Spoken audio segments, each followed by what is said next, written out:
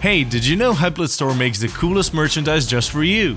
Place your order today as everything is 50% off and get completely free shipping no matter where you are. HypletStore.com, there's a bit of everything for everyone. I'd like to ask you to leave a like on this video and join that notification squad by hitting the subscribe button. Also comment down below when you do so and we'll do our best to reply to as many of you as we possibly can. More remakes and sequels of existing films are being released today than new original movies, but even those often use the same themes over and over again, telling stories about heroes fighting powerful enemies, or dark alien monsters, or finding a hidden treasure and saving a pretty lady in passing. Many of those films have an interesting plot twist or an exciting new angle, which can still draw us into the movie theaters at the end of the day. However, some of those so-called original films are just a little too close to the others that have already been released, and it usually doesn't take long until someone points the similarities out. So if you want to find out which movies are not as ingenious as you thought they were, then stay tuned as we give you 10 popular movies that got caught stealing from other films. Pixar's first feature-length animated movie Toy Story is one of the most popular animated movies ever, but its storyline is not as original as many believe.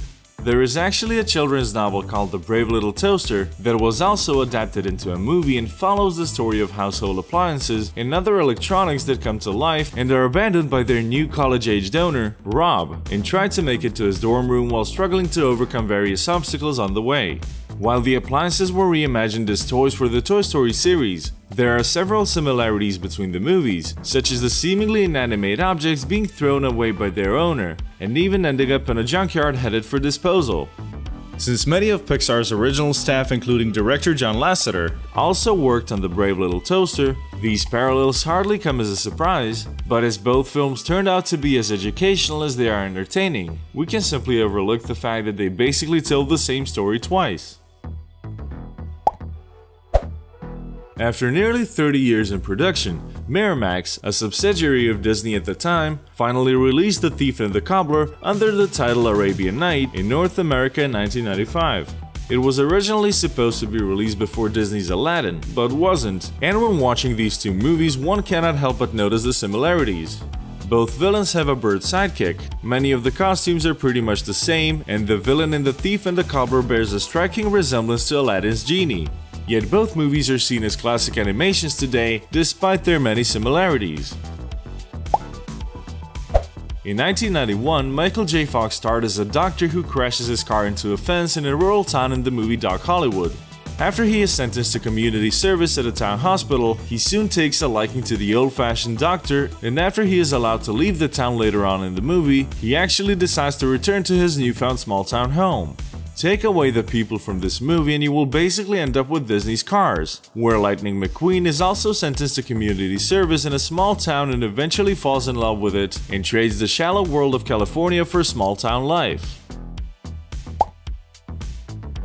George Lucas never claimed to have created an original story with the Star Wars saga, naming ancient archetypes as influences, a damsel in distress, a young handsome hero, a wise old wizard, and an evil masked villain, all reimagined in a galaxy far, far away. Lucas named Japanese director Akira Kurosawa as another huge influence, and if you take a look at Kurosawa's samurai classic The Hidden Fortress from 1958, you will notice just how much of an influence this movie was. Lucas has often acknowledged that he had borrowed Kurosawa's idea to tell a story from the perspective of two lower and constantly bickering characters, which in the Star Wars case are the two droids. But there are also several images, settings, and techniques that he more or less copied from The Hidden Fortress, as well as the characters such as Jabba the Hutt, who could be Kurosawa's corpulent slave owner's cousin. You don't even have to pay too close attention to notice all the similarities, especially when watching the movies back to back. The Fast and the Furious may have become a huge success, but the story actually started out differently than we know it. Drawing its inspiration from a magazine article about import street racing in New York City, the movie's script soon grew into a story of an undercover cop planted in a community of street racers who are suspected to be involved in a string of high-speed electronics truck robberies. In other words, a retelling of Kathryn Bigelow's Point Break, which was released 10 years earlier and featured surfers instead of street racers. Other than that, the films are almost the same. The infiltrators get drawn into the gang's lifestyle, fall in love, and eventually have to decide where their loyalty really lies. 1979's space horror movie Alien was Ridley Scott's commercial breakthrough that told the story of the crew of a spaceship that is attacked by a murderous alien stowaway. While the movie introduced a new age of science fiction, its plot was not really new. Since Alien was first released, it has been compared to the 1958 film It, The Terror from Beyond Space, and one producer even admitted that they watched the movie on set to avoid following it too closely and simply creating a copy. While It takes place on Mars instead of planetoid LV-426 and features a humanoid lizard instead of the xenomorph, entire scenes, sequences, and even the film's finale are pretty much recreated in Alien. Because the original film drew inspiration from several classic sci-fi stories, no lawsuits were filed against the Alien creators, but that doesn't really justify basically copying another movie. Just like with Star Wars, Lucas also acknowledged the fact that the Raiders of the Lost Ark was based off the image of classic serial adventures. However, there is one film that had a lot more influence on this Indiana Jones movie than any other. Even though The Secret of the Incas starring Charlton Heston might not be a very well-known movie, Lucas has certainly watched it more than once, since his hero bears a striking resemblance to Harry Steele and also uses a secret key to locate a hidden treasure. Raiders of the Lost Ark also features several other pretty obvious similarities to The Secrets of the Incas, and the costume designer on the Indiana Jones film even confirmed that they watched the 1954 movie with Charlton Heston numerous times for inspiration. But George Lucas and Steven Spielberg still have some explaining to do as to why they didn't credit the movie that had such a great impact on their project. The Lion King was Disney's first animated feature that wasn't based on a fairy tale or some other already existing story, yet the plot isn't actually as original as you might have thought.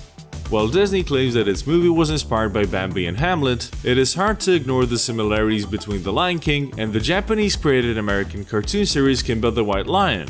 From the storyline to the images of a lion standing on and falling from an impressive rock formation, there are just too many similarities to make them coincidental. Early footage even shows Simba as a white lion cub, and the fact that voice actor Matthew Broderick assumed that the Lion King was related to the cartoon series he had watched as a child speaks volumes as well. Disney stuck to their guns though, claiming that nothing had been stolen, as the creators hadn't even been aware of Kimba's existence, and script rewrites during production eventually made it impossible to prove anything. At the end of the day, Disney was too powerful to fight for the studio behind Kimba, and so instead, they decided to simply take Disney's interest in their story as a compliment. The Incredibles tells the story of a family of 4 who use superpowers to save the world. As you might know, their superpowers are superhuman strength and durability, the ability to stretch like rubber, super speed, and ability to become invisible and generate force shields. Even if you haven't watched this popular 2004 Disney film, the story might sound familiar, as there is another movie about 4 superheroes called the Fantastic Four, who, interestingly enough, have the following powers: superhuman strength and durability, ability to stretch like rubber, ability to generate flames and fly, and ability to be invisible and generate force shields. So the 3 out of 4 heroes of this movie share their powers with the heroes from The Incredibles, and even though his powers are not fully developed yet, we already know that Baby Jack-Jack can self-combust, levitate, and teleport, which makes it pretty much 4 out of 4.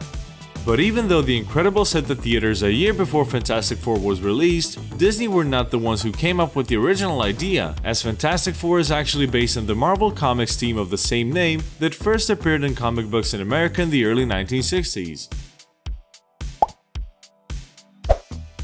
Most of you have probably never heard of the movie Parts, The Clonus Horror, but if you watched Michael Bay's The Island that was released in 2005, you will still be familiar with the dystopic science fiction tale about clones looking for freedom. In 1979's Clonus, we see a future where clones are led to believe that the Earth is in a desolate state, while they are actually being bred to serve as a source of replacement organs for the super wealthy. One clone figures out the truth, however, escapes, and eventually encounters his sponsor.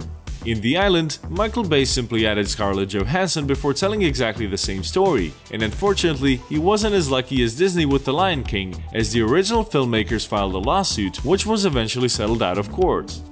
Thank you so much for watching, guys, and don't forget to leave a thumbs up and subscribe to our channel if you're new. Also, don't forget to turn that post notification bell on so you never miss our uploads. Thank you again for watching, and we'll see you next time.